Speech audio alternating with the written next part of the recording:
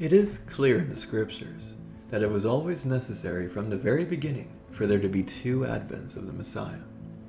There are manifold reasons for this, such as the necessity for the Messiah to be cut off for a reconciliation for iniquity, and then a good message to be delivered to those who are being reconciled, namely the dispersed. But while Christ redeemed his people at the appointed time, he would also, of course, not forget of his promised 7 times punishment, which was yet ongoing and still not perfected. This is one of the many reasons why there had to be 2 advents, and why Christ did not usher in the kingdom during his first. Neither would Yahweh forget some of the most ultimate prophecies, such as those concerning the turning of Esau's sword against his brother in the time of Jacob's trouble. This is where we are today, and this is where we bear the promise of our ultimate redemption and release from captivity.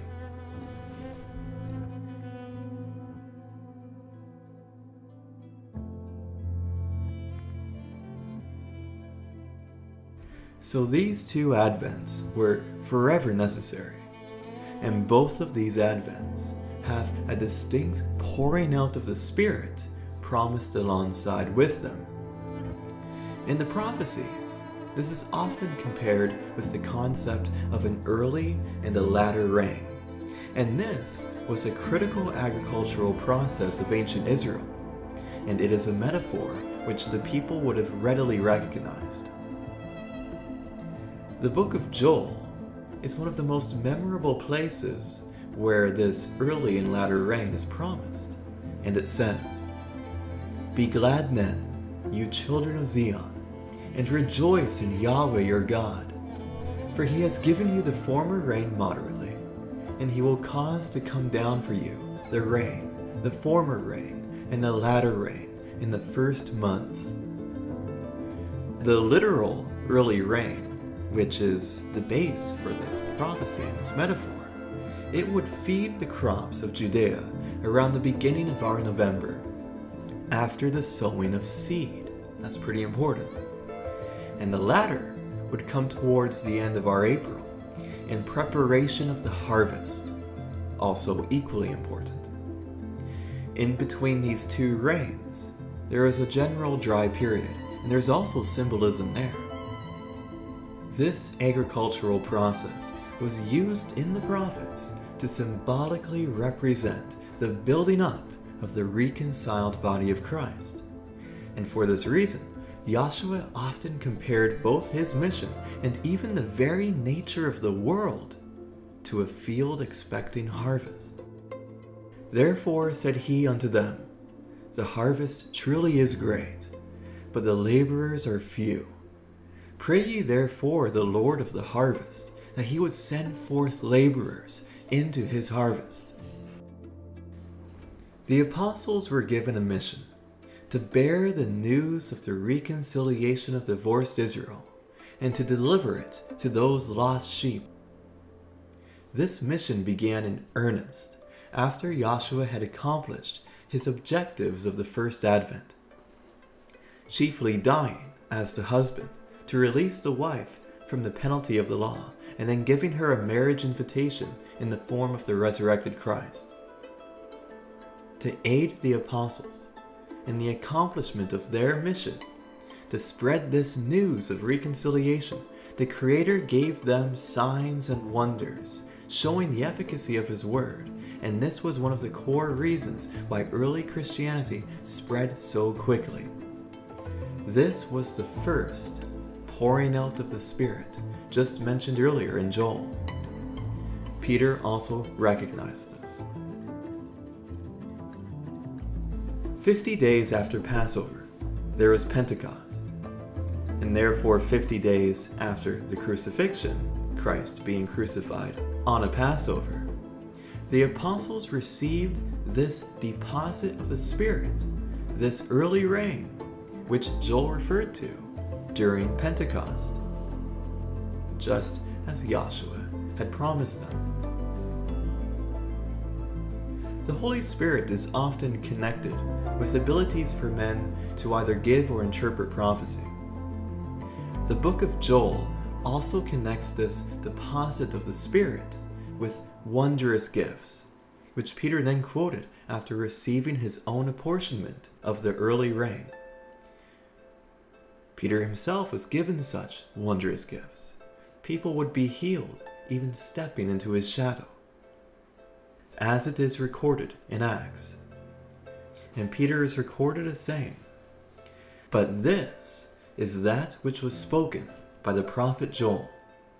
And it shall come to pass in the last days, saith God, I will pour out of my Spirit upon all flesh, and your sons and your daughters shall prophesy, and your young men shall see visions, and your old men shall dream dreams. And on my servants and on my handmaidens I will pour out in those days of my Spirit, and they shall prophesy." Paul also recognized this inheritance, but Paul, of course, also knew that if there's an early rain, there must also be a latter rain, just as it was promised in the prophets. This is why Paul chose to refer to this gift of the Spirit, which the apostles received at Pentecost. He referred to it as a deposit of the Spirit. Paul used this word in the same sense as a man who would make a deposit of money or some other valuable good in expectation of receiving a greater inheritance in the future. The prophecy of Joel also recognized that the early rain is not as of great power as the coming latter rain, where it says, "For he has given you the former rain moderately." Of course, there has been a dry period since then, as we await the return of Christ, but we do expect the latter rain at his second coming, and we may also expect gifts such as these. Or the latter rain may also simply represent the very state of our resurrected bodies.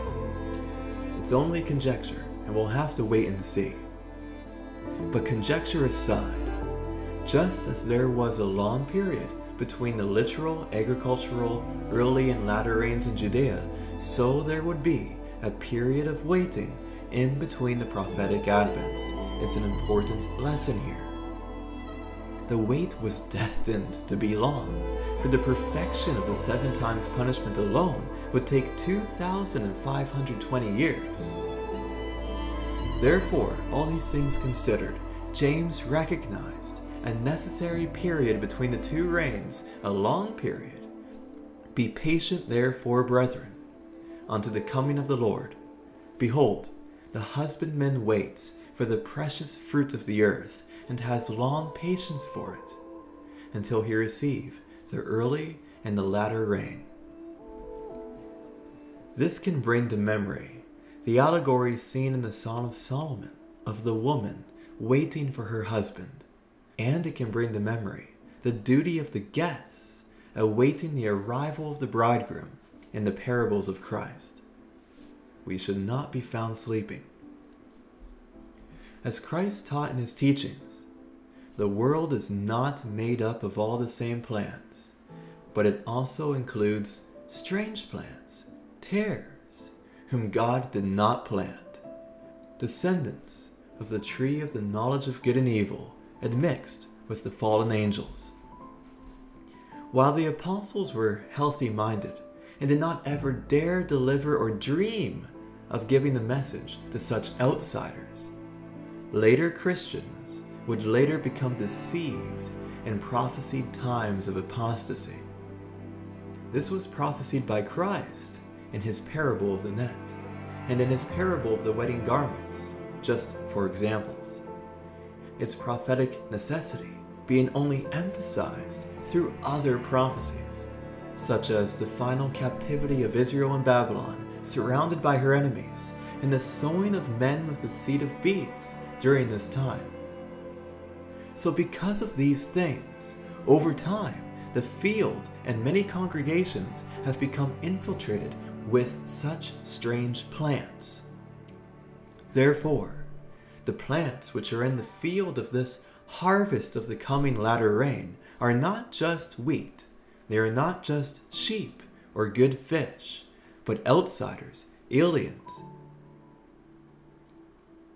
These are the outsiders condemned from of old, who have crept in unawares, and this is why Christ presents the tares as growing among the wheat in anticipation of the ultimate harvest, as a prelude to the coming of the Son of Man.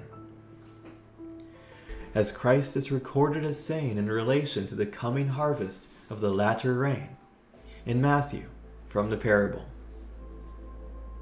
He, representing Christ, Yahweh God, said unto them, An enemy has done this. The servants said unto him, Will you then that we go and gather them up? But he said, Nay, lest while you gather up the tares, you root up also the wheat with them. You can't root up the wheat. No one will pluck any sheep from the Father's hand. Let both grow together until the harvest. And in the time of harvest I will say to the reapers, Gather ye together first the tares, and bind them in bundles to burn them. But gather the wheat into my barn, that being the kingdom.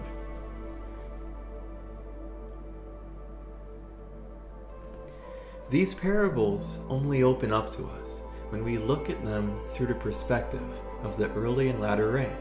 We can remember that these literal rains were at a time of planting and a latter time of harvest, respectively.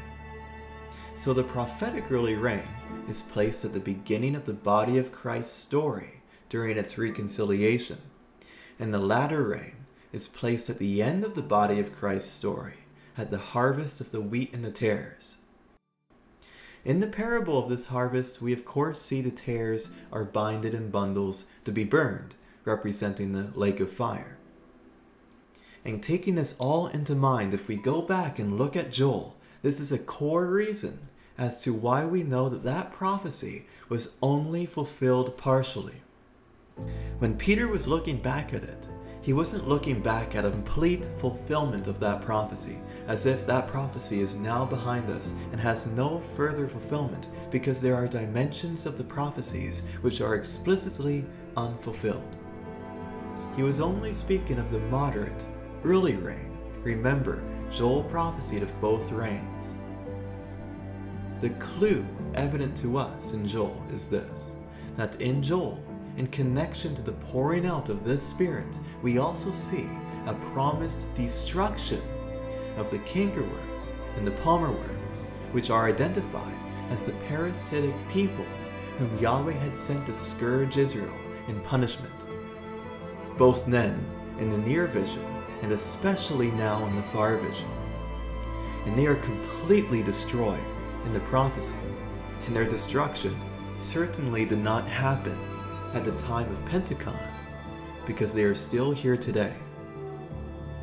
In Joel, speaking of this burning of the tares, it says, But I will remove far off from you the northern army, and will drive him into a land barren and desolate, with his face toward the east sea, and his hinder part toward the utmost sea.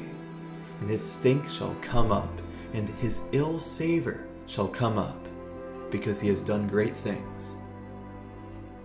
Then later on in Joel it says in regards to the wheat, And the floors shall be full of wheat, and the fats shall overflow with wine and oil. There's prosperity. And I will restore to you the years that the locust has eaten, the cankerworm and the caterpillar and the palmerworm, my great army which I sent among you. And Yahweh does certainly send this army. As we see in Ezekiel, he puts hooks into their jaws and brings them here to Israel to surround the camp of the saints in our punishment. But he also gives a promise that it is here where he will destroy them. They are coming for their destruction and for Yahweh's glorification.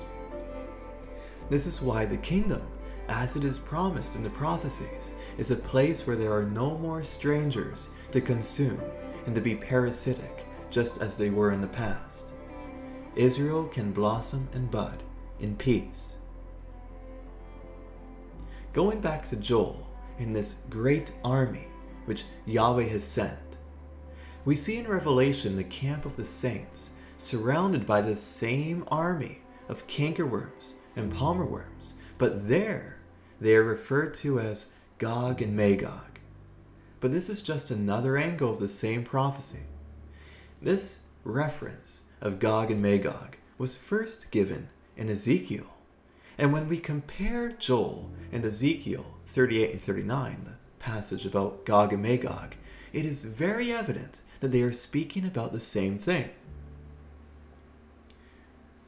Notice that where he says in Joel, "And will drive him into a land barren and desolate, with his face toward the east sea, and his hinder part toward the utmost sea, and his stink shall come up." We can compare this to Ezekiel, where we read, "And it shall come to pass in that day, that I will give unto Gog a place there of graves in Israel, the valley of the passengers on the east of the sea," just like in Joel. "And it shall stop the noses of the passengers that stink," mentioned in Joel. "And there shall they bury Gog, and all his multitude, and they shall call it the valley of Hamon-Gog."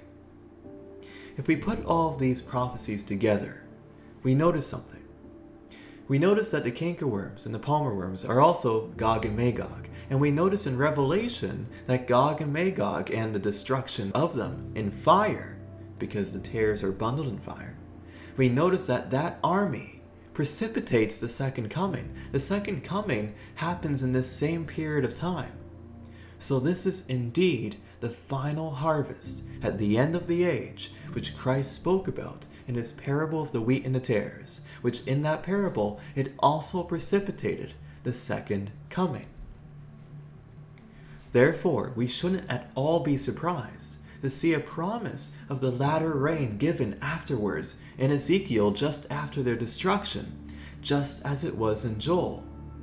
It isn't called in Ezekiel the latter rain, but it's very evident that it's talking about the same thing, where Yahweh says in Ezekiel, "Neither will I hide my face any more from them, for I have poured out my spirit upon the house of Israel, saith Yahweh God." The wheat have now finally been gathered into Yahshua's barn. This pouring out of the Spirit is the same language which Yahweh used in regards to the early and latter rains in Joel, where he said, "And it shall come to pass afterward, that I will pour out my Spirit upon all flesh." Notice here in Ezekiel, "For I have poured out my Spirit upon the house of Israel," so that helps us define all flesh there in Joel. It's all the flesh of the house of Israel. It's not the flesh of the cankerworms. We see in Ezekiel that after the wheat are gathered, it even takes them 7 months, either literal months or prophetic, to bury the strange plants who have been threshed in the fields, where it says at 39:12, "In 7 months shall the house of Israel be burying of them, that they may cleanse the land." This is the very nature of threshing, of the harvest. And this is why the harvest is related as a violent thing in other prophecies, such as where in Revelation the blood is symbolically described as reaching the bridles of the horses. And even Christ said in the Gospels that wherever the bodies are, there the eagles will be gathered, to get their fill from their flesh. The harvest at the time of the latter rain is a violent harvest. It's a harvest of men, a threshing of the aliens, the cankerworms and the palmerworms, whom Yahweh has sent, for they have only existed as a parable, as a lesson, an exercise in vanity and of chastisement and judgment against Israel. Their very purpose has now been exhausted, for Israel's time of her exercise in vanity has been completed. This harvest precipitates the second coming, as we see in Revelation. So it must happen in Mystery Babylon, and we see that in Micah too. The Bible is harmonious, from Genesis to Revelation. In Micah, we see that it is in Babylon where Israel will get her final release from captivity. That prophecy in Micah was never fulfilled in the Babylon of the Chaldees. In Mystery Babylon, we see in Revelation that those who come out from the system after its fall, after its collapse, they are told by the angel to deal back to her double. That is, of course, violent. What do we see afterwards? We see Christ coming to make war. This dealing back to her double is of course parallel to arise and thresh, a threshing of the harvest, a threshing of the tares, as seen in Micah, and that prophecy in Micah chapter 4 also is described as taking place in Babylon. This is again all the same harvest seen in Joel and Ezekiel, and that's why the term threshing is being used. In regards to this threshing, we can glean even more information if we look at Hosea, because in Hosea we see a very subtle promise in regards to the harvest. First, we get a signal that these prophecies in this passage of Hosea can transcendentally revolve around the time of the latter rain, where it says in Hosea, "Then shall we know, if we follow on to know Yahweh, his going forth, his advents, is prepared as the morning, and he shall come unto us as the rain, as the latter and former rain unto the earth." And then later in the prophet we read, "Also, O Judah, he has set a harvest for thee, when I return the captivity of my people." When the harvest of the latter rain occurs, this is the time when Israel is returned from her captivity, because it's the time of the second advent, and we've been in captivity for over 2,000 years. As we saw in Micah and in Revelation, Israel's final destination on the road to the second advent is Mystery Babylon. And this is another step in the same series of captivities which have been ongoing since the Assyrians first began taking the people of Ephraim. This is why Yahweh connects the latter rain with a release from captivity, because when Babylon falls and Christ comes to usher in his kingdom, we are indeed released. In Micah, we read, "Be in pain and labor to bring forth, O daughter of Zion, like a woman in travail. For now shall you go forth out of the city, and you shall dwell in the field, and you shall go even to Babylon." This is Mystery Babylon of Revelation. "There shall you be delivered. There Yahweh shall redeem you from the hand of your enemies." Those enemies are the cankerworms and the palmer worms. This is all well and good, but why does Yahweh give a specific promise to Judah in regards to this harvest? For this we find our answer in another prophecy of the latter rain, this time found in Zechariah. First, Yahweh transcendentally dates the fulfillment of this prophecy to the time of the latter rain, where he says at Zechariah 10:1, "Ask ye of Yahweh rain in the time of the latter rain. So Yahweh shall make bright clouds, and give them showers of rain to everyone grass in the field." There's no mention of early rain here in Zechariah, so that's why it's interesting that the things which follow this prophecy aren't about planting. No, they're about harvesting.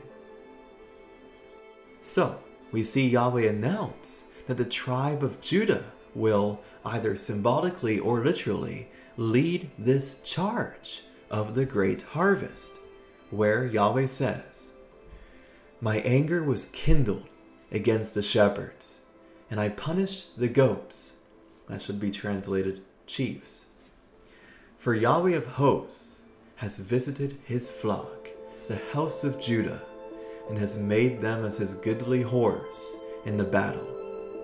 Out of him came forth the corner, out of him the nail, out of him the battle bow, out of him every oppressor together. And they shall be as mighty men, which tread down their enemies in the mire of the streets in the battle. And they shall fight, because Yahweh is with them, and the riders on horses shall be confounded.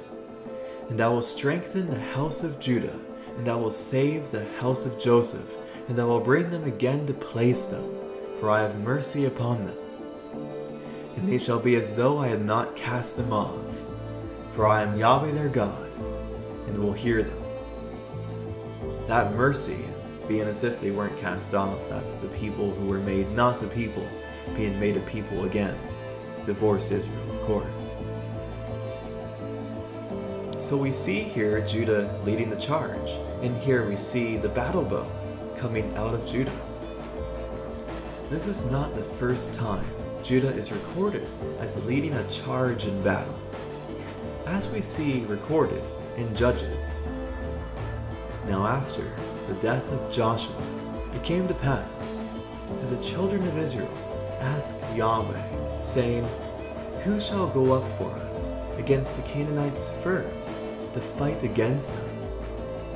And Yahweh said, "Judah shall go up. Behold, I have delivered the land into his hand."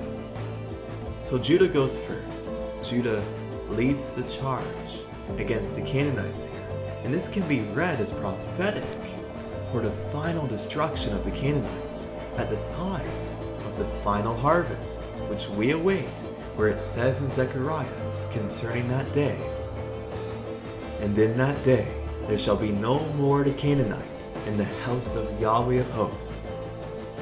We also see in Zechariah another promise of the pouring out of the Spirit, the same pouring out of the Spirit which we saw after the harvest is completed in Joel and in Ezekiel. This is the latter rain. If the people of Israel had succeeded at driving out their enemies completely at the time of Judges and Joshua, then Yahweh would have given them rest. The rest which Yahweh promised was in connection to the destruction of these enemies. But, of course, they failed, so they didn't receive the rest. This is why we must turn our eyes towards the skies and await for the second Joshua to finish where we had originally failed in the past. It is at this time that we will finally receive that rest.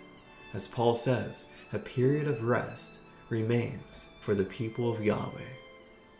And just as Joshua and David, who were both types for Christ, were warriors, so is Joshua himself at the time of his second coming. People sometimes get confused, because at the time of the early reign, Christ had an objective. He came to reconcile Israel to himself. He came to serve others and to be an example for us, putting himself last so that he could have a rightful place as first in the kingdom. The early rain was a time of planting. The latter rain is a time of harvest, and therefore has an entirely different kind of scope. And therefore Christ, during the second coming, he doesn't come as a man of sorrows, but he comes as a king, ready to make war, just as he is described in the Revelation. "And I saw heaven opened, and behold a white horse, and he that sat upon him was called Faithful and True, and in righteousness he does judge and make war. His eyes were as a flame of fire, and on his head were many crowns, and he had a name written that no man knew but he himself. And he was clothed with a vesture dipped in blood, and his name is called the Word of God. And the armies which were in heaven followed him upon white horses, clothed in fine linen, white and clean. And out of his mouth goes a sharp sword, that with it he should smite the nations, and he shall rule them with a rod of iron. And he treads the winepress of the fierceness and wrath of Almighty God." The winepress which he treads is important. In Revelation, we see the harvest of the wheat and tares described, but it's described as a harvest of grapes. This is an allegory which can direct the reader to the harvest of the sour grapes in Jeremiah, where Yahweh had said he would sow the seed of man with the seed of beast, or in comparison to the sour grape of Sodom. Therefore, again, the ultimate harvest through this comparison to sour grapes is again reminiscent of a time where bad fish are being reeled in, and this has all happened in Babylon, and this is why Babylon is described as a cage for every unclean bird. Those birds who nest in the branches of the kingdom, who force their way in. But those cankerworms and those palmer worms will soon be harvested. The blood from the winepress of the sour grapes is described in Revelation as reaching the bridles of the horses. When we consider the fact that Joshua takes a part in this destruction of his enemies, in this destruction of the cankerworms and the palmer worms and the tares, this treading of the winepress, which is ascribed to him in Revelation, we should not at all be surprised when we read this description here of the Messiah in Isaiah 63, verses 1 to 4. Who is this that comes from Edom, with dyed garments from Basra? This that is glorious in his apparel, traveling in the greatness of his strength. I that speak in righteousness, mighty to save. Wherefore art thou red in your apparel, and thy garments like him that treads in the wine fat? I have trodden the winepress alone, and of the people there is none with me. For I will tread them in my anger, and trample them in my fury, and their blood shall be sprinkled upon my garments, and I will stain all my raiment. For the day of vengeance is in my heart, and the year of my redeemed is come. The harvest is often referred to as the day of Yahweh's vengeance in the Old Testament, and the year of my redeemed there is the ushering in of the kingdom. The mention of Edom in this prophecy can of course be cross-referenced to the ultimate destruction of the Edomites prophesied in Obadiah, in which we still await the fulfillment of. The garments of Christ are described both here and in Revelation as being red with blood from treading the winepress, which is the harvest, that same harvest of Joel, of Ezekiel, that harvest promised to Judah for them to lead the charge in Hosea and in Zechariah. With these prophecies of a warrior Messiah, we can perfectly understand why Yahweh said to Judah in Hosea, "Also, O Judah, he has set a harvest for you when I return the captivity of my people." Because which tribe is Christ from? Christ is the Lion of Judah. He is the ensign raised up against the nations, who fights in the day of battle and gives an ultimate destruction of his enemies, alongside with his people Israel, all threshing together. There are several messianic psalms, which also credit the Messiah, and prophetically also his body, the body of Christ, with feats such as these. In Psalm 118 we read, "All nations compassed me about, but in the name of Yahweh will I destroy them. They compassed me about, yea, they compassed me about, but in the name of Yahweh I will destroy them. They compassed me about like bees, they are quenched as the fire of thorns, for in the name of Yahweh I will destroy them." David, who wrote that psalm, is a type for Christ, and often when we read his psalms, which are messianic, we can read his words as being the words of Christ, such as where we read, They pierced my hands and my feet. The dogs have surrounded me. It's the first person. So when we read, I will destroy them, they compassed me about like bees, we can read this as the body of Christ, but we can also read it as Christ speaking as well. This surrounding mentioned here is, of course, the armies of Gog and Magog, the cankerworms and the palmerworms, surrounding the camp of the saints at the time of the harvest of the latter rain. There's another psalm we can refer to, such as from Psalm 110, where we read, speaking of the Messiah, He shall judge among the heathen, he shall fill the places with the dead bodies, he shall wound the heads over many countries. Because as we see in Haggai, he's inheriting them all. It is no mistake that Psalm 118 is a messianic prophecy. No one can argue about that. For Christ himself quoted it in reference to himself at Matthew 21:42, Mark 12:10, and others.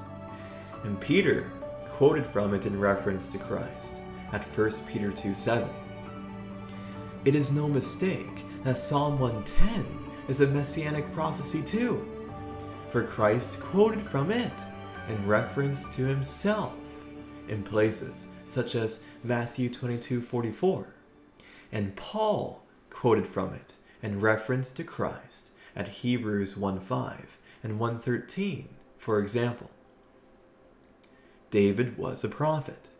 Christ related him as much in Luke 24:44, and this is why so many psalms are prophetic. The Spirit was given to David to give prophecy.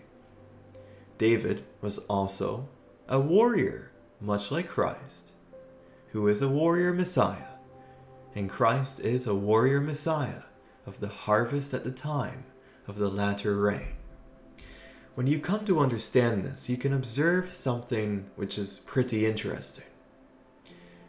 At the time of the first Advent, the people were expecting this prophesied warrior Messiah who would liberate them from the Romans and usher in the kingdom. But instead, they received a man of sorrows. Now, at the time of the second Advent, many people are expecting a man of sorrows, but they will instead receive a warrior Messiah. Both times does Yahweh make foolish the wisdom of this society, and he glorifies himself. So we have seen that in the prophecies of Joel, Hosea, Zechariah, Ezekiel, Revelation, and in the words of Christ in the Gospels and in the Psalms, that the latter rain is connected to the harvest, the destruction of God's enemies. And this is all fitting because the latter rain was always literally, agriculturally connected with the harvest. Yahweh chose this metaphor for a reason. We can perhaps look at the harvest of the enemies of God, in a sense, as an atonement for our mistakes of the past, and for the days where we failed to make this harvest during the time of the first Joshua. This all encapsulates the prophesied marriage supper of the Lamb, a final sacrifice and sweet aroma to Yahweh at the time when he marries Israel unto himself forever. Paul wrote that a day of rest remains for the people of Yahweh, mainly because they had failed to attain the rest at the time of Joshua. It bears mentioning a second time that Yahweh had explicitly connected this rest with the destruction of his enemies. That is why, when they are destroyed, we get the rest. We enter the kingdom, we can dwell in peace. No strangers will again pluck them down. As we read in Hosea 2:15, and I will give her her vineyards from thence, that prosperity and the other prophecies, in the valley of Achor for a door of hope, and she shall sing there, as in the days of her youth, and as in the day when she came up out of the land of Egypt. because it's also, again, a release from captivity, much like when it was in Egypt. Another from Isaiah. They shall not build, and another inhabit. They shall not plant, and another eat. Planting and another eating is a cankerworm, or a locust, or a palmer worm, eating all of your crop. For as the days of a tree are the days of my people, and my elect shall long enjoy the work of their hands. They shall not labor in vain, nor bring forth for trouble, for they are the seed of the blessed of Yahweh, and their offspring with them. The people at this time have received the latter rain. And as Paul writes at 1 Corinthians, Behold, I show you a mystery. We shall not all sleep, but we shall all be changed. In a moment, in the twinkling of an eye, at the last trump, for the trumpet shall sound, and the dead shall be raised incorruptible, and we shall be changed. Thank you for watching, and praise Yahweh, the God of Israel.